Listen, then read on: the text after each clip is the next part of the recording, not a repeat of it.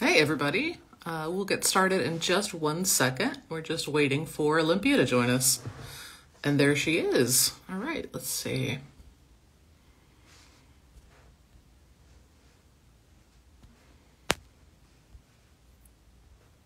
Well, Olimpia, it looks like you'll have to follow us or allow me to follow you or similar. Hey, folks. Yeah, just 1 second.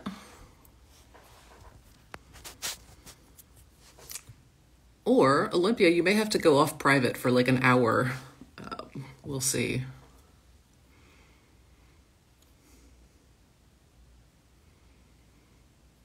Hello, folks. We are just working out the joining process. We'll get started in a minute. How's everybody doing today? Hi, Ankita.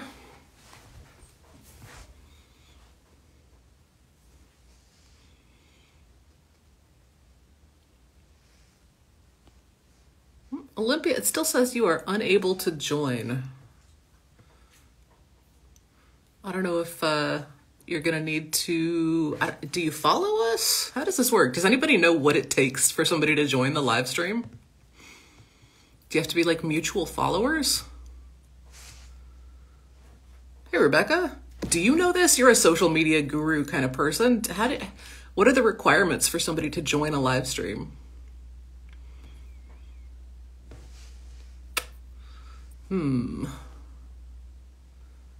That is so weird. It still says you are unable to join. Yeah, I agree. Why? Let me see if it's because you have a private account. Let's see.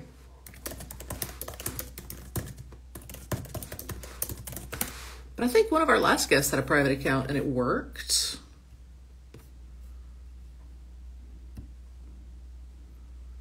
Yeah, that's really weird. It says, okay, so you say they can join as long as they're watching this, but it still says unable to join. Sorry y'all are having to watch us troubleshoot in live time. If anybody is a Insta expert and knows why it might be.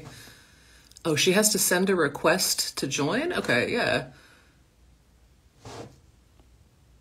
I'm looking at the send invites list and it just says she is unable to join. Let's see. Actually, Olimpia, are you on PC? You've got to be on your phone for this to work.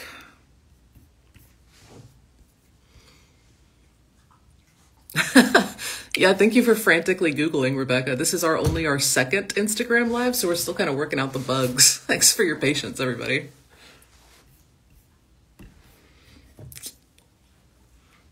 I'm also frantically Googling right now.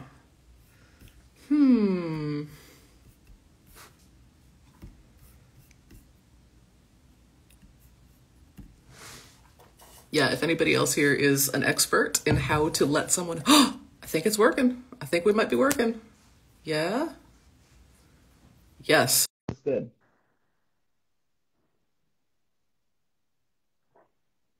Momentarily, we should have Olimpia with us. Hi. Hey, fantastic. Sorry, I didn't know it would work just from the mobile, so I was from my computer. When you said that, I was like, here you go. Aha, perfect. But I need to charge my phone because I thought we wouldn't use that. So that is important. Just a second, because I need to find, perfect. Coming. Hey, yeah, we did it. Thanks for your patience, everybody. Thank you for your help. Thanks for everyone's frantic Googling.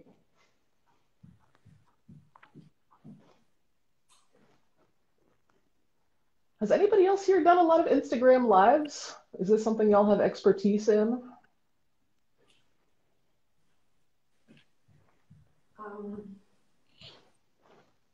This is like my second one, and I think maybe it's Olimpia's first one. So we're gonna get there. We're gonna figure this out. Okay. Let's do it like this. I'm just changing. Okay. I keep my phone like this and see how it goes. Perfect.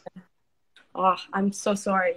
No, we made it work. This is I'm trying like to just put the phone somewhere so I don't have to hold it all the time. Oh yeah. I think I'm gonna get one of those like phone holder things for these Instagram lives. I've got it like rigged up against a stack of books right now, and that works well enough. I'm just like easily moving up all the sofa, just Yeah. Whatever works. like, yeah, live for my first live on Instagram. This is an auspicious start. This is good. It's like it's authentic. It's real. Yes, super real. Yeah. Okay, fine. Yay! All right. It goes. We're doing it. Perfect. Well, thanks for joining us, everybody. This is our second installment of Language Champions Live, a series of conversations with language champions from around the world working in language revitalization. And so I will briefly introduce our guest today. This is Maria Olimpia Squillaci. She is a Greko language champion and researcher currently at the University of Naples. And maybe Maria or Olympia, which name do you prefer for the audience? Olimpia. Olympia. Maria is just to distinguish me from my other two cousins. Her name's Olimpia as well. I was the little one, so, sudden easily. You gotta get your grandmother's name. Do they have other first names plus Olympia? No. It was just the last one. And same surname, same name, same village. So my parents were like, let's put a Maria in front, just to distinguish.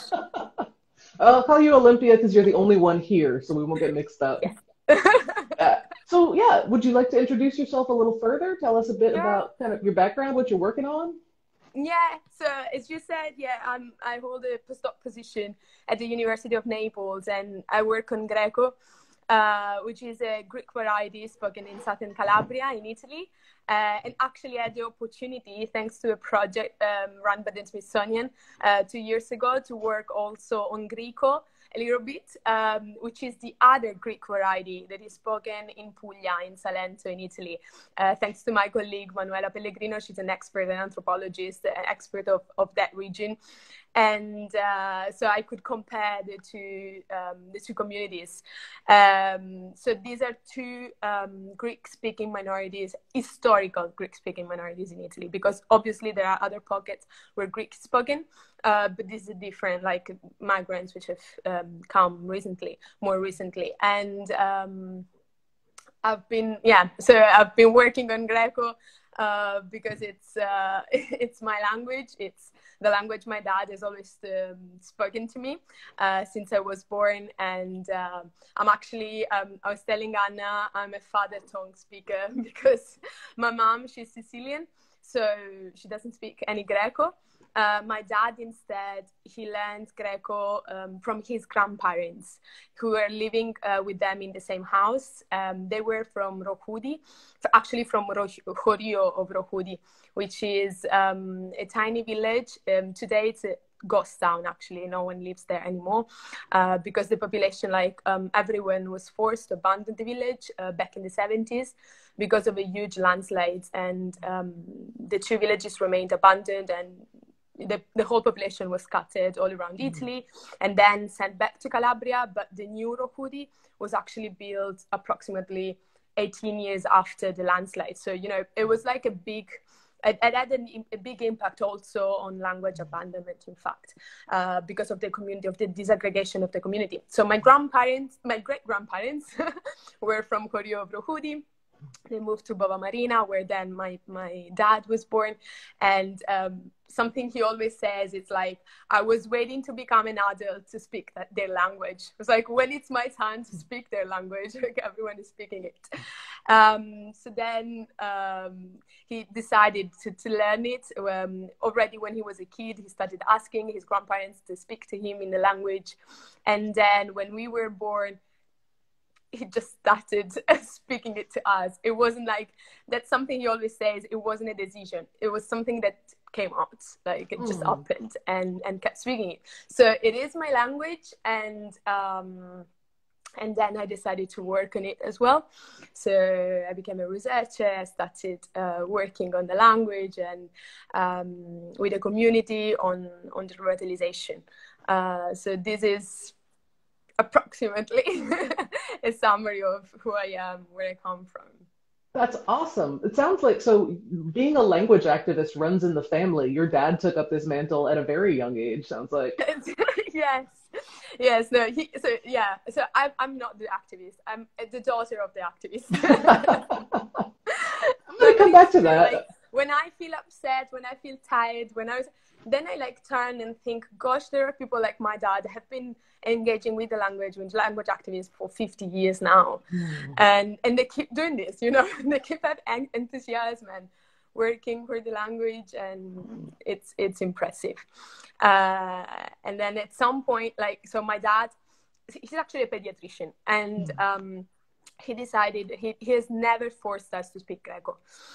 He has always like left us free to speak the language we wanted, because he is convinced that kids choose their language, like, and in every stage of their life they choose one language or the other, or whatever language they want to speak. So we have lots of anecdotes when we were mixing when we were kids, these sorts of things. And then actually we started speaking Italian predominantly. So he would keep speaking Greco all the time. I never heard my dad like using an Italian word unless it was borrowing, but otherwise like no Italian words. And we were like mixing, using it in a crypto-addict way with my sisters, like going shopping, these sort of things. I'm going to And stop you then, there. What does that word mean for our audience who are not linguists? oh, like, when you have a dress that doesn't really fit you or costs too much, you use another language so that the shopper doesn't understand you. This is cryptolalia. Like That should sound familiar to a very lot of folks. commercial cryptolalia. Yeah. And yeah, so this is what we would also used to use Greco, like to exchange favors, like with my dad. We will speak Greco 6 months, and then you buy us a mobile phone. That is a great way to This encourage sort of language thing, yeah. use in the Like home. in the end, we wouldn't get what we were promised, but it was a good grade. Oh no, he didn't follow through? Yeah. You spoke Yes. Greco just for the pleasure of it? Oh no. Yes. But then, when I was 18, I decided to study languages. I decided to study Standard Modern Greek because I really wanted to understand the differences between Greco and Standard Modern Greek. Also because there is a huge academic discussion. This is what I found out after as a researcher on the influence of Standard Modern Greek, more or less puristic attitudes and these sorts of things. But at first I was like very much interested in that. And so I moved to Naples to study. And it was actually a very peculiar, like a very particular moment for my family. We went through a very like terrible thing. And I was also like, it was my first time like living outside. It wasn't just a trip. It was like 1 year outside of home for the first time. And I remember one night I woke up, I called my dad and was like, from today on, I will only speak Greco to you. It was like Greco became my connection to my family. Like I felt I just missed them so much. I didn't even hear my language around. I couldn't joke in Greco or with my sisters, with my dad. So it was like, I really need to speak this language. And I didn't think about revitalizing or anything else. I just thought about something that could connect just me and them. And that was the language. So that's what then when I started like the whole thing, the whole path, which brings me here today. Oh, that's So beautiful. So language was like a way to combat homesickness. yeah, yeah. Oh, that's It was a fantastic. way to feel like, to feel my family closer to me. Yeah, it was really that connection, that thing. Yeah. Uh, Oh, this is that's gonna it. make me tear up a little. That's beautiful. Yeah, no, but Yeah. that's the story. And then I decided also to I started with my BA thesis on Greco and then up to the PhD. But that's a different story, because when I was doing my BA, I remember I said, I really want to become like Rolfs. And Rolfs, it's like the biggest, greatest linguist for Greco, together with another one, at least, like, they're the icons. Mm. So that was my goal. And then, in fact, I started carrying out research, and I realized I wasn't interested into that at all, even if I did a PhD. But during my PhD, everyone was like, "It looks like you're doing completely different things." I was very much interested into revitalization. I was very much interested into, like, not even revitalization, doing something like that would make me and the older people I was with happy. So it was like all my story with Greko is very emotional. But because we are talking about a language which has very, very few speakers, like we don't have numbers, but we're talking about a few hundreds, and they're all very old, like all like over 80s. So it is a very peculiar situation. And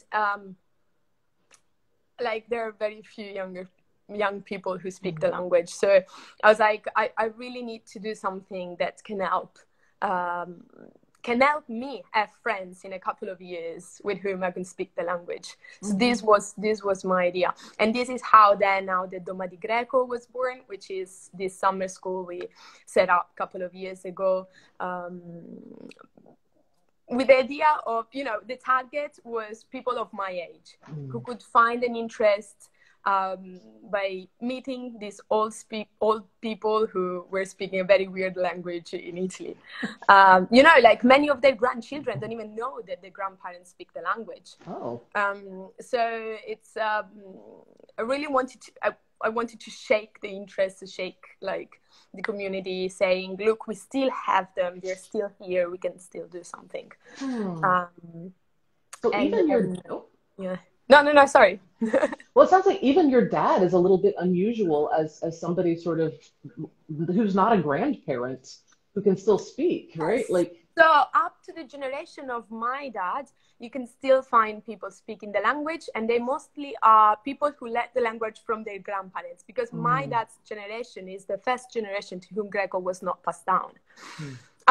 So their parents decided not to speak the language, or their grandparents to their parents, so they're second generation. But then they were the one who started the language revitalization movement, the very first one. So the legend goes, when you ask, like in the community, there is this legend. Everyone knows this story. There was this group of young people who used to go to Reggio Calabria, to the main city, like to the high school there. And then one teacher found out that they were very good at translating Greek, like ancient Greek. And he found out that they were speaking Greko, or at least they had some knowledge of Greko. So he gathered these young people. He's called Domenico Minuto, and he's still alive, and he's like one of the most respected person in our community, because really he dedicated the language to the people. The language, sorry, he dedicated his life to the people. And he gathered them around him, like he would invite them at his place, and trying to make them understand that they had to be proud. They hadn't to be ashamed, because it was a shame to speak Greko like back in the 50s and 60s, especially in Reggio Calabria, which was the main city. So people were like, oh, you come from the mountains, you speak this very stupid language, you are stupid, you are an ignorant. This type of stereotypes we all know, we are all familiar with, unfortunately. And instead they had this teacher, from a high school, saying it is a treasure what you have, and you have to preserve that. So they returned back home to their mountain like villages in the Aspromonte, trying to convince their parents and grandparents, together with their school teachers, to speak the language. So this is the generation. So these are people like, and this is my dad's age. These are people like, some of them even know them like they used to speak them at home, or at least they started during those years, like they were 15, 14, started like engaging with the language. And that's where, so we have a date for the language revitalization movement. We know when it started, we know how it started, like it is very precise. And it's a proud for the community, because immediately the very like for the Smithsonian, this is what I did. Like I interviewed people precisely on these issues. And what I realized, it was that it was a movement which was felt to be of everyone's movement. You know, it was everyone's movement. It was a community movement. It's true, it started from this small group, but it immediately spread. Like they had a great support. Obviously not immediately, because especially older people were like, what are you doing? Why are you doing this? And, you know, they found these sort of obstacles, and they like, many people told me, either they were looking for our second goal, like, what is your second, why are you doing this, like, what are you gaining out of it, you know, or they simply discouraged them because they wanted for them like a better future. And a better future didn't include speaking Greko. Speaking Greko meant keep living in those villages, like completely outside of, you know, still today there are no roads to go to those to many of these villages, or are completely destroyed. They're like in very bad conditions. No infrastructures, electric lights are right in the 70s, running water, so, you know, like very, very difficult conditions. And their parents wanted them to leave these places. And Greko meant keep being there, keep being a farmer, keep being a shepherd, and not having a better future. So they really wanted them to speak Italian, the local Romance dialects, and leave. Like, we come from a land, from a place. Everyone in Calabria, the mantra of our region is just learn a language and leave. Leave, because there is nothing here. And it's very much still the case today. So this was the condition. This was like these were the situation when they started the whole revitalization movement. And so these people, they have like a good knowledge of the language. But yeah, after like this generation, then it's very, very difficult to find people who are actually fluent in the language. And yeah, that's... Well, I was going to ask sort of what's the context of the endangerment of Greko? Why are there so few speakers just in the older generation now? And it sounds like a really familiar story to a lot of folks around the world of Yeah, this sort of exactly. extreme stigma of ruralness. You got to go to the big city, learn the majority language, get a Exactly. good job, and make money. Exactly. This is Hey, exactly it. This is yeah. exactly it. And in addition to this, and something which is very common also to very many minoritized communities, it's environmental disasters. So the Mm, landslides definitely gave, like, you know, the final blow, because mhm, the community was completely disaggregated. They were scattered, like in Italy, sent to the north of Italy, central Italy, for months, and then they were told to go back to Calabria. They were assigned houses which were like terrible conditions in different cities. So something that I always say, Greko didn't have any economic value already, because it wasn't a language that would give you a job. And with this disaggregation, it also lost its social value, because mhm. it wasn't the language of your neighborhood anymore. And if you miss this, like if you lose this as well, then you're just alone with your family in a different environment. Why do you have to speak this language? And especially if then you're even stigmatized against. So it was something that really influenced language abandonment. And I was reading documents from the journal that the first activists released during the first years of activism in the 70s. And something they were fighting for when the landslides happened was to keep the community united. So they were aware of this thing. And they were asking, send us to Milan, wherever you want, like on the other side of Italy, but keep the community together. Keep people together, because otherwise the language will be lost. And probably definitely not probably, but sure, very many factors contributed, but this was one of the main ones as well. And so there were people lobbying to keep the community together, not obviously just for the reasons of it's great to have your friends and neighbors nearby, but for the language too? Like, was Yeah, there a exactly. Yeah, for the concern? language. Yeah, Yeah. no, the language wasn't taken into consideration at all in these decisions. It wasn't something that was considered like by politicians, or it was just like something that activists would fight for, Hmm. but wasn't part of the political program. Mm. So that's interesting. Even at that point, there were people who saw value in Greco, even, Yeah, knowing that there wasn't economic value, but they saw another value in the yeah, language. Oh, that's, ex yeah. Um, exactly. Yeah. This is when it started. Like then it went in different ways. Because then the question is why, if it started like in such a great way, why we don't have so many new speakers today? This is the biggest question to answer. But at first, like they really had, like if you look at their programs, but even from the interviews, like of people, you really think they had like the best revitalization program in mind. Like they really had great ideas and tried to implement lots of innovative things. But 50 years are long, and today, unfortunately, we are with a very, very few number of speakers. Yeah, but I think the most important part is the revitalization effort is still ongoing. There are still people fighting for this, right? It started again. That's a success. We are on the market again. The revitalization market, that's not a very lucrative market, but no. Yeah. Oh man. No. Well, it sounds like market where you usually just lose money, lose energy, lose time. But you gain too. You get a lot of happiness, seriously. Like yeah. So I was wondering, like, could you tell us a little bit about what you've gained from working with Greko Revitalization? Obviously, probably not millions of dollars, but probably a lot of other things. So for you personally, aside from like the family connection, what does this language bring into your life? It's a tough question to answer. I know. It's really a tough question to answer. We can come back to it if you want.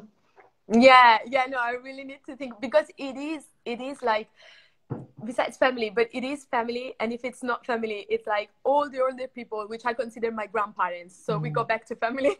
Yeah. And then all this group of new speakers that started like the Doma di Greko thing a couple of years ago, which are my friends. Like they became my friends. Like my goal was to create a group of friends, because when you get to these like such small numbers, what you can aim to, like what I aim to was to have a group of friends speaking this language, at least for the moment. Then I don't know what will happen, but for now, so it very goes to personal connections, emotions, and then it is also a job, definitely, because I'm actually carrying out research on Greko.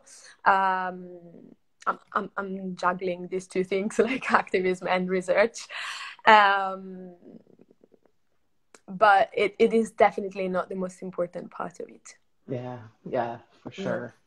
So you said that your goals in your language revitalization work were really to focus on young folks, to create sort of a circle of friends who could speak together. So I'm wondering, for the audience who also would love to do something similar, but they're not sure what that would look like in practical terms, could you talk a little bit about like what the work of Greko Revitalization has involved for you?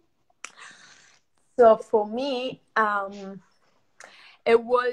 we started this Doma di Greko summer school, which is, Doma di Greko means a Greko week.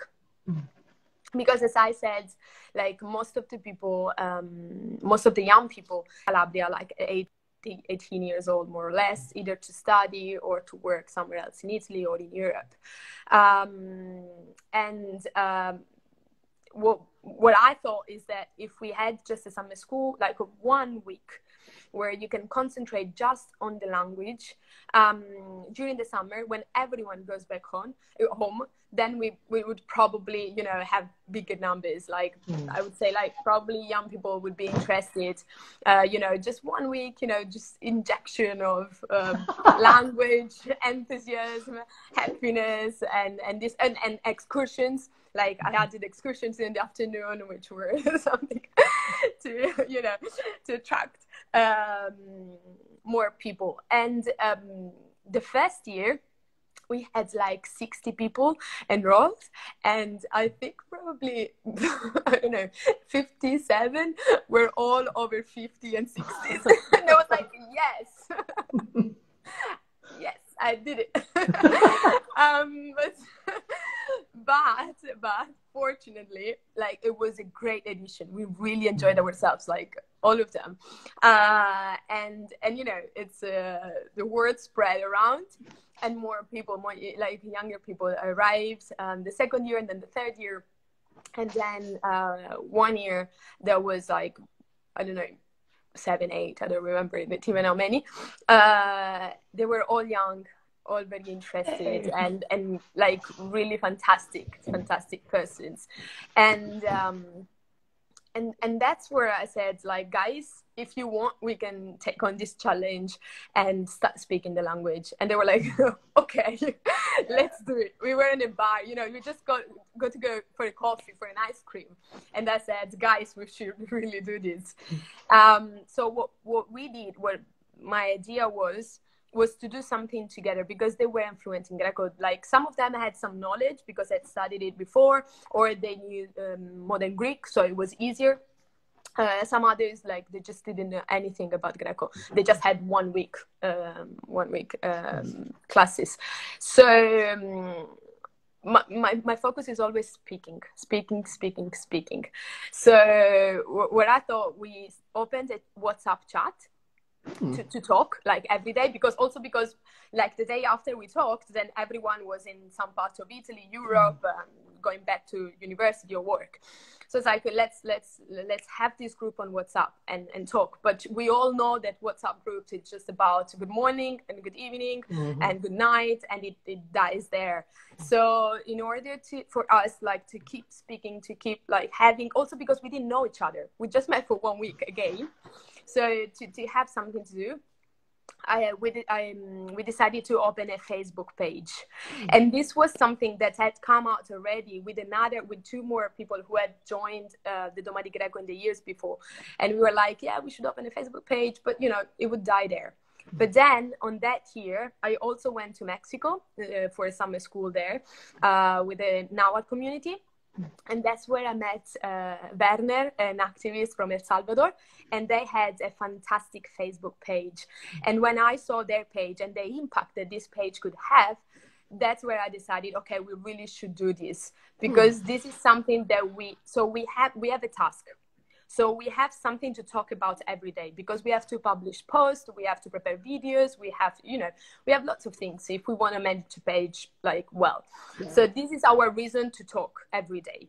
And we will do this in Greco. And who doesn't speak Greco, they just have to insert as many words as they can in the language, and then the others will correct, will send the whole paradigm. If you, like, would make a mistake, a verb, then the whole paradigm had to be there, or a noun, the whole declaration had to be there. And they wouldn't do this. Like, they had to do this. They had to go look in the books, in the grammars, and send the paradigm. And that's how they learned very, very quickly. And as soon as I realized they had, like, you know, basic knowledge at least, I started forcing a lot to send voice messages. Again, because, like, my aim was, again, speaking. Like, I didn't care about anything else. I was like, just speaking. And then the page actually got, like, a very, very good impact, and that helped, because we were all happy, we were all, like, super proud of what we were doing, and helped, you know, fueling the enthusiasm. And then we started also a theatrical project, again, because theaters helps so much for communication, helps people, you know, becoming more secure of themselves, because you have to speak, like, you're forced to speak, but you have the sentences already. They're made there for you. You don't have to make the effort. You know the sentence is there. You just have to pronounce it loud in the language. And this is what we did. So we translated the Cyclops by Euripides, but it was, like, done in a very, very particular way. The director was really fantastic. And we translated the Cyclops together. Then, like, the version we then used, it was actually mine, but simply because they were, like, at the first year, so it wasn't the best one. But the idea, like, we translated it together. We had, like, language classes and theater classes. And this also, like, was crucial for team building, you know, bonding again, which was the main aspect to me, because, again, we were people who didn't know each other. So it was, like, a long process.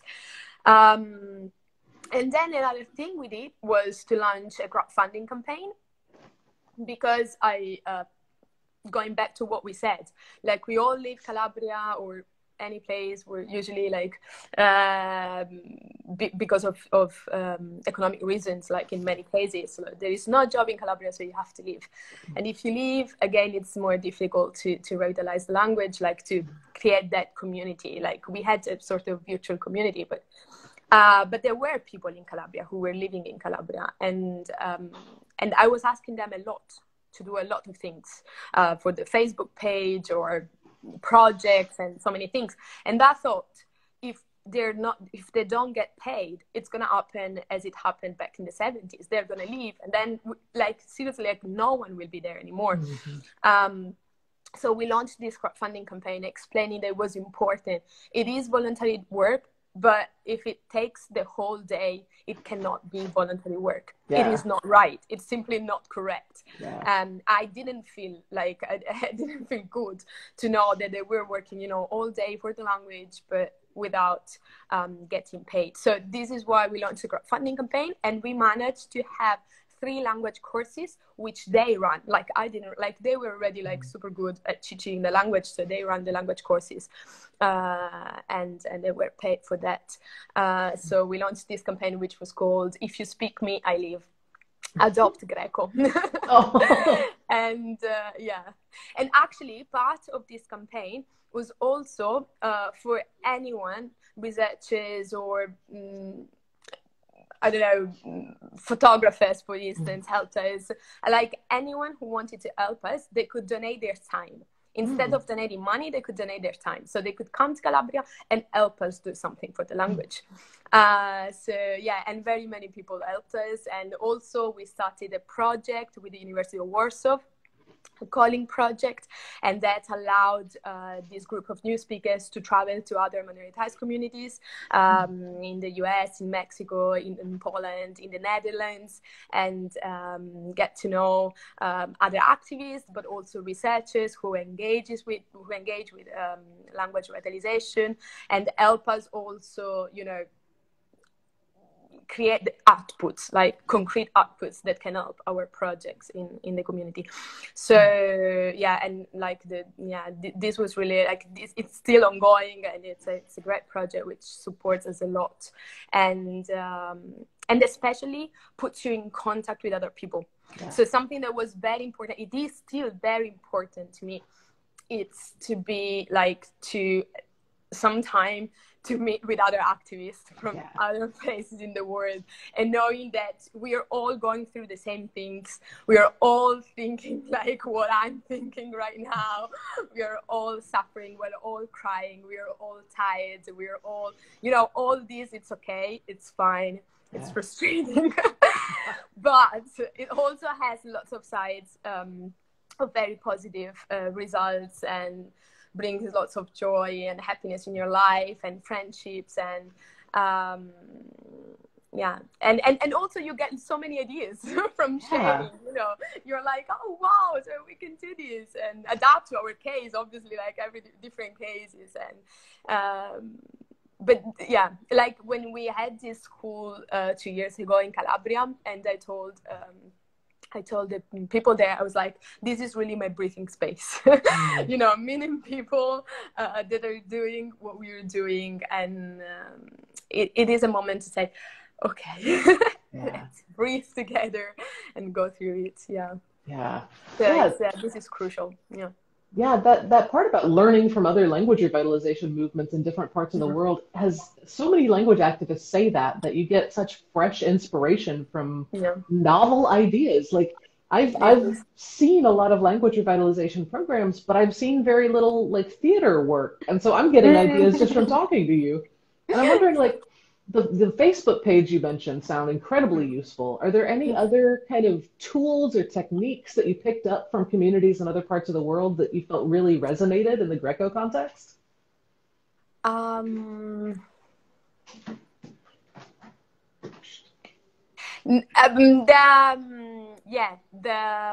Writing pop songs in Greko. Oh, that's awesome. Yes. This is something like unfortunately, like there was a girl, Eleonora, who translated like some, actually not translated, but rewrote in Greko some of the most famous pop songs. And then COVID arrived, and we didn't have yet the opportunity to actually share these results with the world. But yeah, this is something like that we had thought about it, like Eleonora, Federica, some other girls, like they had proposed it, but then we didn't do that. We didn't do it. I don't know, we were full of things to do, so we didn't do it.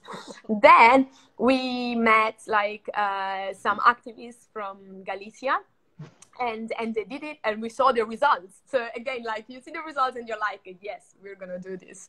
And because probably like sometimes like you get so many ideas, but also so many things to do, and you won't, like you can't also. Yeah, there are only so many hours. But once you see other people doing it and you see the impact that these things can have, then you're really like you're sort of encouraged to do that. Yeah.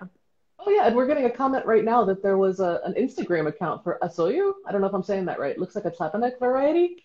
But yeah, Instagram and other forms of social media seem also super key in getting the language out there. On Instagram, so we have an account Instagram, but it is not as followed as the Facebook one. We haven't put the same yet, the same energy as we would for the Facebook one. And we also tried TikTok, but with not so much success so far. But but we need to work in it. Like, so we got to a moment. This is also like one of the side effects, let's say, of this. It's that at some point you start doing so many things that you forget why you're doing this. So we were, no, seriously, like we were discussing about this so one of my recurrent like thoughts, it's why we're doing this, where are we going, and you know what's bringing this to us, and it's always there. And we had like a chat a couple of days ago, and I was again like, guys, please remind me why. Like what do you want to achieve, and these sorts of things. And then I said, like, let's stop, like let's not like publish so much again on Facebook, because it was becoming too stressful. Like at first it was crucial because we needed a task, we needed to do something, we need to bond, and so on and so forth. Now we are a group. Now we need to take care of the group. So what we decided is to publish like on Facebook if we want, whenever we want, but we have like every month we have to meet either once or twice. Like we will start with once a month to have just 3 hours discussion, 3, 4, 2, how many we want, just for us. Just not lessons, not classes, not discussions on how to do Facebook or TikTok or Instagram, wherever, just for us to know how are we doing, how, like, also because when we do this, we always speak Greko. So in a way, our goal is accomplished, like it's achieved. Like the idea is to speak Greko, not to have like an audience, not to have 8,000 followers. Like it's great, we have 8,000 followers, so we're super happy with that. But we need to stop. Like it's okay, they're there. We can you hear me? Yeah, the connection's fine. It's okay. Yes, probably. I can hear you. So this is the idea. Like we're not doing this for the others, we're doing this for us. And if it becomes too stressful because we have always to be, you know, because people expect us to publish on Monday a grammar post, on Tuesday a saying or whatever, then no, let's stop and go back to our roots. Like, what do we want to do? To speak Greko, then let's do it, and that's it. Yeah, so you have like regular meetings that kind of give the language some breathing space. Yeah, like, just to be used in everyday life. Exactly. Yeah. Oh, that's gorgeous. But it does sound like you've got a lot on your plate. You're doing research as a postdoc. You're doing language activism. You're traveling all over the place. You're running these social media initiatives. Like, No, I'm not running. I'm not the boss of the social media. Oh, okay. Oh, that is another one. No. Yeah. I'm not good with social media, as you've seen. Like, there is another person, Selene. She's wonderful. Oh my God. But you're doing so much language that it sounds like is getting an entirely new breath of life now. Have you found like what's the reaction you get from the elder speakers? Are they really excited to see this renaissance? Yeah. No, they are like, they're my reason to continue. Like, Hmm. seriously. They are just wonderful. You know, like we have every year, we have another breathing space for the language, which is Hmm. called the Greko Language Day. And our association has been running this for years now. Because the truth is that you have very few occasions you can speak the language. Like, when do you speak the language? Never. Just if you go to the house of that person who Hmm. knows you, who know speaks the language. Otherwise, like if you go out in the street, you will never find, like you can live months there and never meeting someone who speaks the language. So we have this day, and it's just for people who speak the language. Like, we're sorry, no one else can join the day. It's just for us because we want to speak our language, and we need to create these spaces for us to speak the language. Yeah. Now, because of the pandemic, this year we couldn't do it. So we decided to hold it online on Zoom. Oh. And they joined it, like, 96 years old people on Zoom just for the pleasure of being with us. Or last year during the pandemic, we also decided to prepare a video just for us to be, to feel together, to feel closer to each other. And they all sent a message. So I Oh. told them, I told their grandchildren, guys, it's okay. Like, just send them, saying hi or dancing or whatever they want. And they all sit there and send very long messages. Awesome. Because you're very proud of this. And then they ask you, like, am I on the internet? Like, saying internet in very different ways. I said, no, they are super proud. They're very, very, very happy with what we're doing, and they really sustain us. And it's also like where I noticed, it's like sometimes their children or their grandchildren, they have some knowledge of Greco, like, but very little one, like they're not so fluent. And they always say, oh, no, but they don't speak the language, just leave them. And instead they recognize the new speakers as people who speak the language, who are entitled to teach the language, like, because they hear them, they're fluent, and this is what they care. Like, they don't even realize if you get a genitive wrong or get a tense wrong. Like, what they're just shocked. It's that there is a 30 years old guy who speaks Greco, like, fluently, and they're really proud of this. Like, they're really happy. Yeah. Oh, that's beautiful. Yeah, this is something that makes us proud. Yeah. Yeah. Are any of the young folks, like currently, probably some of you have kids. Do you know if anybody is starting to raise their kids learning Greco? None of us yet. So, oops, I keep losing you for some reason. No, I'm here. Yeah, can you hear me? Yep. Yeah. No, none of us has kids yet. So. Do you think that's a maybe but someday? time will come. Time will Like, do you think come. somebody might start raising their kids in Greco, hypothetically? I'll be there checking. So. Yeah. Yeah, let me know when the first like Greco speaking baby starts growing up. Yeah. Oh, that's Well, there is beautiful. one of the guys, Francesco. He has a niece, and he speaks Greco with niece. So Oh, good. actually we have one. Oh my God. Yeah. And do the elders ever get to see that little niece speaking Greco? Like it must feel No. Like, amazing to see a kid speaking. like she's 1 year old or 2 years old yet. Yeah.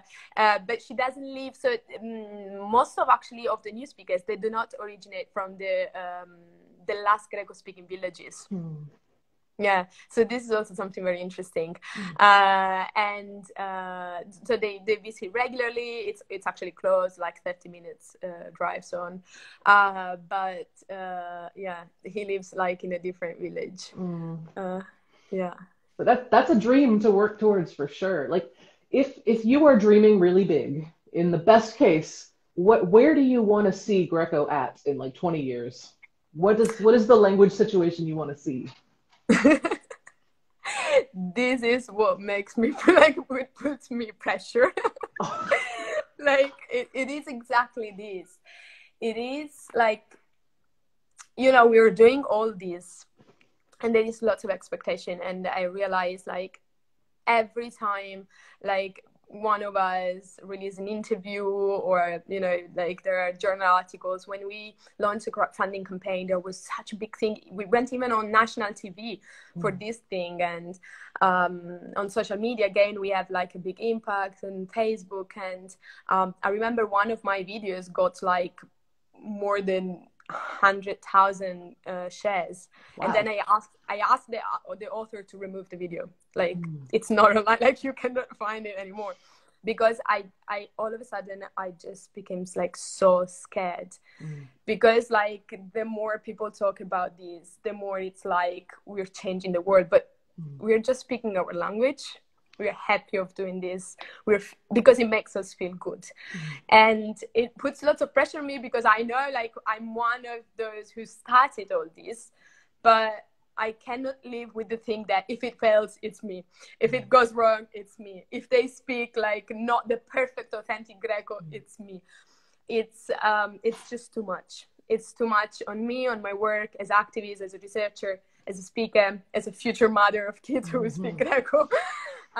It is too much, because I keep, and this is why, like, and in the group, they all make so much fun of me, because literally every couple of months I call them, like, in tears, saying, guys, why are we doing this? Like, what are we doing? Where are we going? And I remember Freedom once said, look, it makes me happy so far, so I'll keep doing this. I don't care. Like, I really don't care where it's going. Because it is like, it is lots of pressure. And like, unfortunately, we had lots of people from academia who supported us, but some also who didn't support us, who weren't happy of seeing Greko, like, still being spoken. Really? And this like created like lots of personal problems to me, for instance, because I really started questioning, like, if everything, like, if I was doing right, if it was correct, if like, and again, what would happen in a couple of years, and what happens if a researcher comes and interviews them, then does it go again on me and on how I taught them the language? Because I'm teaching the language, it means, like, if I do a mistake, if I make a mistake, then this will stay. And like, in their speech, and it's a lot of responsibility. It's really a lot. And Well, I hope this your is group the is most like, difficult part. This is the most difficult part. I hope your group is good at giving you pep talks. Because me, I would say, even if they're making mistakes with the language you taught, they're speaking, and that's miles above not speaking. You know, speaking I know, maybe with some and little mistakes, that's still speaking. exactly. This is what the community thinks. This is what, like, the older speakers thinks, like, and that's why they are my driving force. Because they're just happy. Like, they're just happy that there are, you know, people in their 30s who speak the language. And this year at the Domani Greko, we were full of young speakers. Despite the pandemic, like, we had like such big numbers. It was great. And they're like, some of them kept learning Greko, like, and I'm running the course online with them this year. And oops, I don't know, I keep losing you. I don't know if you hear me. Oh yeah, the video's freezing, but I hear you. Yeah, okay. And so